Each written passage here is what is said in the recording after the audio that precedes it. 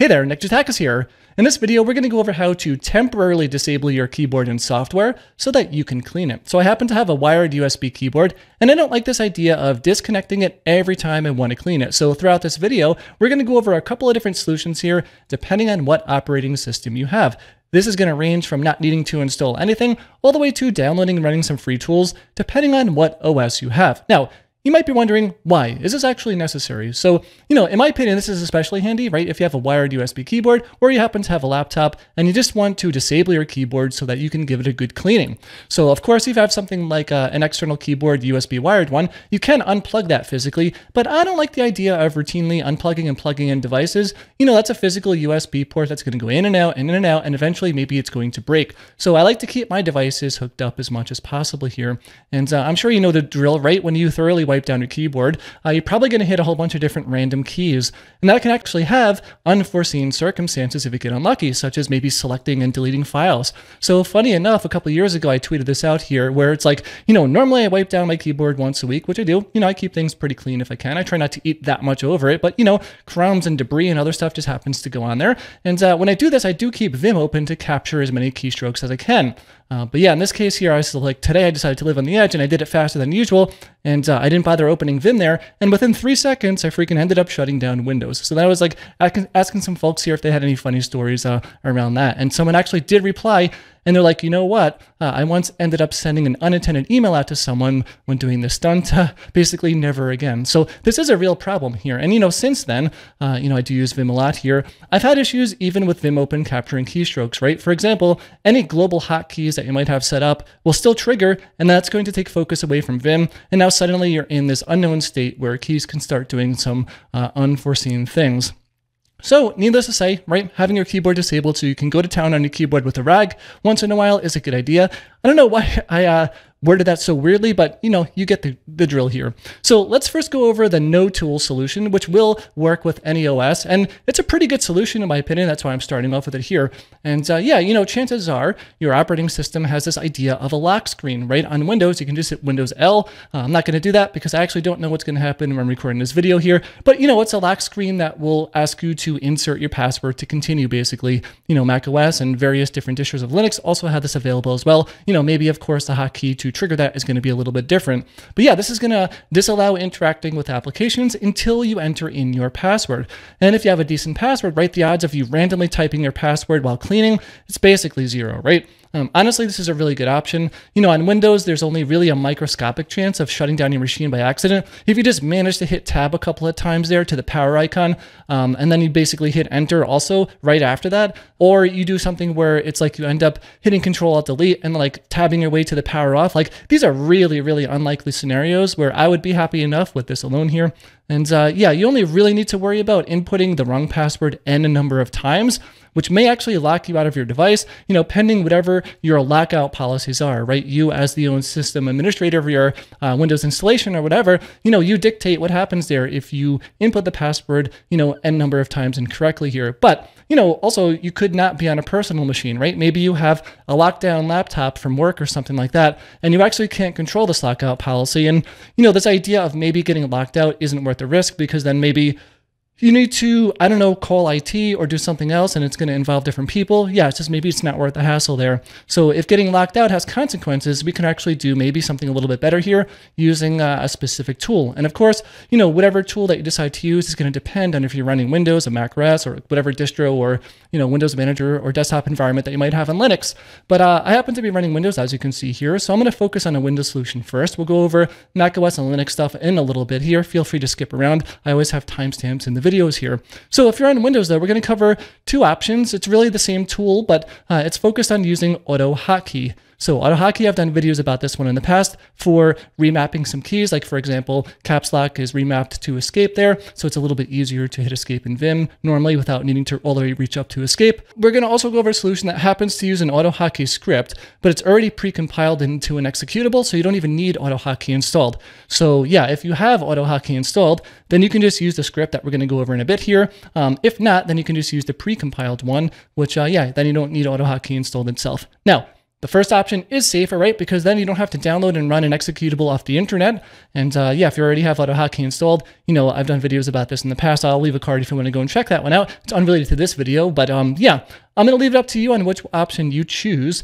But you can download a zip file which has both the raw AutoHotkey scripts and icons, as well as the executable that was compiled from that script. But before we download or look at anything, let's go over this little disclaimer here first, which is over here. So here's a link to download that one. By the way, this is hosted on localhost right now, this blog post, but I will leave this one in the description if you want to get the link. I am not the author of this zip file. I didn't create the AutoHotkey script. I also did not compile that script to an executable. So don't take it being linked to from my site as like a definitive source of safety there, right? I do quite a lot of open source work on GitHub, YouTube channel, blah, blah, blah, blah, blah. But, we are linking to a third-party location here. And this zip file could be safe today, but it may be unsafe tomorrow. The contents of this file may change over time. If it actually becomes a security problem and folks actually write in saying like, hey, the contents of this change, it's unsafe, it's doing something weird, then yeah, I'll just go ahead and host it on my domain in the future because I do have a safe version of the script as well as an executable. I just didn't want to go and just host this off my domain here. When it does exist here, I also wanted to give some, attribution to this blog post where the zip file was as well. By the way, speaking of attribution here, this originally was created by someone on the AutoHotkey forums, but yeah, that forum post no longer exists, so it's throwing a 404. So thank you to the original author who created it. I don't know why the post happened to disappear on the forums, but it was there at some point. Maybe someone can look that up in like the Wayback Machine or something if it really matters. And yeah, also worth pointing out here too, that this zip file was linked from this blog post on How to Geek. So this is another website here. They basically go over the whole story of setting up this keyboard locking tool. They went ahead and modified it, or someone else did, to include both the executable as well as the scripts. There's some modifications to it, etc., etc. This blog post goes into step-by-step instructions with screenshots if you want to follow along there. So, I just want to give attribution to them because, yeah, this is actually where I found this zip file initially. With that said, now it is up to you to choose whether or not you want to run the AutoHotkey script or the actual executable here. This is up to you. So I took a look at the script. We'll take a look at it too on video in a second here too. It actually looks pretty reasonable. Yeah, actually, let's go ahead and just open it up now. So this is the script itself. And, I do have AutoHotkey installed. So that's why I have these icons here for like an AutoHotkey script. I understand the font size is going to be real small, but let me zoom in a bit and we can take a look here. I'll just go full screen for now. So normally, I don't really record my entire 4K desktop, but in this time I want to because we're going to be looking at things down here in the sys tray. So yeah, this is starting to be pretty big font size. I think this should be readable. But in any case, this is the entire AutoHotkey script. We can see even, the original author here, a link back to the forum post, modifications over here, etc. We're not going to go over the script line by line. I actually don't really know AutoHotkey scripting too well. I mean, it was super easy enough to remap some hotkeys and, automatically launch programs and stuff here. But there is a decent amount of code here, but it's not really a lot. But yeah, if you just look at this without really even knowing exactly about AutoHotkey, there is some funky looking syntax and function calls to certain things. But if you really look at this, basically the way that it works, it is just blocking the keyboard, and then it is unblocking the keyboard when a certain action happens. So maybe it would make even more sense to go over how this script actually works before we even think about like just glancing at some of the code here. So like if we go back to the website itself, I'll just minimize this for now. I'll go back to the site. Yeah, actually using the script. So all you really have to do here is once the script is running, then you just hit Control Alt and L to lock your keyboard. So right now it's not running, but let me go ahead and run it. I'm just going to run the executable here, and then you can see down here this little tooltip opened up. And if we take a look here at my sys tray, I'll zoom in if for the sake of the video, it's a little bit too small. But notice how we have this icon here for a keyboard, and it says press Control Alt L to lock your keyboard. So I'm going to do that now. So there's Control Alt L, and there's no notifications that anything happened. But if we go back to sys tray here, notice the icon now looks like it's locked.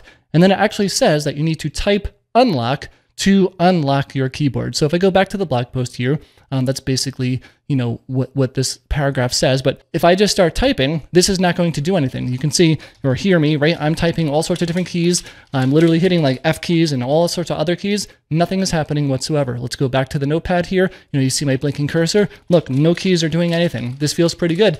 We now have a locked keyboard. So the idea here with the script, let me just go ahead and unlock it. I'm going to type in literally just unlock. And now you can see right away, input is back there. All the keys are being pressed or input, which is nicely. But yeah, anyways, basics of the code. If you literally type in the word unlock after it's locked, then it's going to unlock it. Here you have this little function here for block keyboard, and it's doing whatever it needs to do to make some Windows, system calls here to, just lock your keyboard entirely. I'm not going to bother fumbling through the script because, again, I don't know the APIs for AutoHotkey. But the takeaway here is, you can look at this code and you can see that there's not really anything malicious happening, right? It's not like removing files or deleting things from the registry that's going to do some bad things on your Windows box. But again, at this point in time, the script is completely safe, but it's up to you on what you want to do there around running things from the internet. But in that case, let's say that you got things running and you've cleaned your keyboard.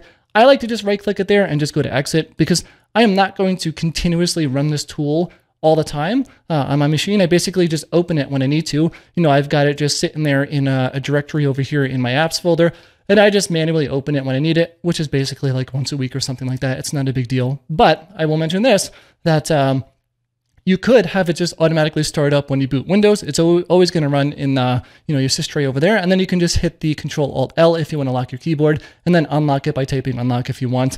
So anyways, if you are using Windows with AutoHotkey, you are then totally good to go.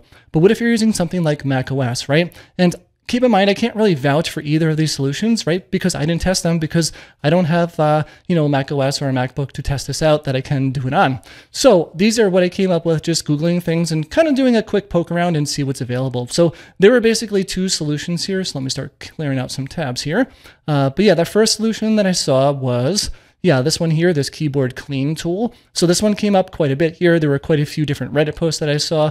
Some of them had something like 85 different upvotes. It apparently is a free download here, and it looks like it's focused on doing one specific thing, which is locking your keyboard, and then you can unlock it as needed here. That is pretty interestingly nice, right? It's very similar to the other app, assuming it works around the same way. It also is pretty funny here, where the author, mentioned that it got rejected from the Mac store because it's not useful. But I personally find this type of thing useful. I don't know how much has changed since then. Your mileage may vary. There is also the second tool over here, which was this one. This is created by someone who has over 200,000 YouTube subscribers. I don't know them at all, but they just happen to have a YouTube link here. So I'll just click that and just show them real quick on video now. Marco over here, you can see, I don't know. I wouldn't say just because a high subscriber count means that they're valid, in the sense that this isn't malicious or whatever. I'm sure he's a good developer, good person, whatever. I don't know him personally. I'm just saying that, I am not vouching for this because I tested it. I just vouched for it because it came up in a Google search, and it seems to be reasonably well reviewed online. So, I just want to make a case here, like I have no stake in this one. Personally, I would probably choose the first one, only because this one seems to do quite a few different things. It doesn't just do keyboard locking, it does some other stuff around, I don't know, some window management stuff and like maybe CPU and memory, etc., etc. If you want all those things bundled into a tool that also clears or also locks your keyboard, then sure, give it a shot. If not, it's up to you. There could also be other solutions as well. Honestly, since I didn't use macOS, I didn't really spend a whole lot Googling around for this one. But yeah, these two seem to consistently come up. Now, with Linux, it's even different. Don't ignore this stuff. It's going to go with a real YouTube video, because I'm in some weird like meta world now where it's like I'm recording the video that will be put here, and then all of this stuff will work. So yeah, it's only temporary stuff. But anyways, on Linux, yeah, it's going to be a little bit different or even harder to recommend than macOS stuff, right? Well, for starters though, Linux, probably you're going to be a power user, right? So I'm sure the lock screen solution without needing to do anything else is probably going to be sufficient. But if not, yeah, it's going to be really hard to offer like concrete suggestions there, because one, I haven't tried any of them firsthand, and it's really going to depend on whatever distro and desktop environment you might have, right? There could even be differences between using X or Wayland and stuff like that. But Google actually says there's a bunch of reasonable options using this one tool called X Input, and that allows you to detect your keyboard device, and then you can actually just disable it right then and there.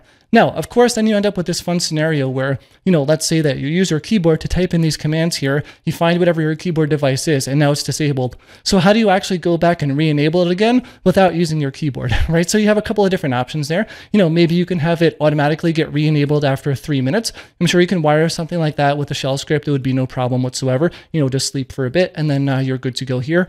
Or maybe you can actually have a second script that you can run, but instead of running it in the terminal, like, just typing out the script and hitting enter, then maybe you can just like double click it with your mouse if you have like a window manager or something like that, that at least allows you to interact with the script there by running it without using your keyboard. So both of those options could probably work there. With that said, I would probably just Google for like Linux lock keyboard for cleaning. I find that having the cleaning term in the search really helps a lot. It really focuses on posts that are, related to this use case. Otherwise, you may start getting some unrelated things that's not really going to help you related to locking your keyboard in the sense that it's going to disable all the keys there. But honestly, I'm not running native Linux right now. If I were, I almost certainly would just use the lock screen solution there because I'm pretty sure that will work for me. But yeah, with that said, let us know in the comments below how it went for you, depending on what OS you have. Do you have any funny keyboard cleaning stories where you accidentally opened up like a new dimension to somewhere? I don't know. I'm sure there's all sorts of crazy things. But yeah, with that said, if you like the video, please give it a thumbs up. It really does help a lot. Thanks a lot, and I'll see you in the next video.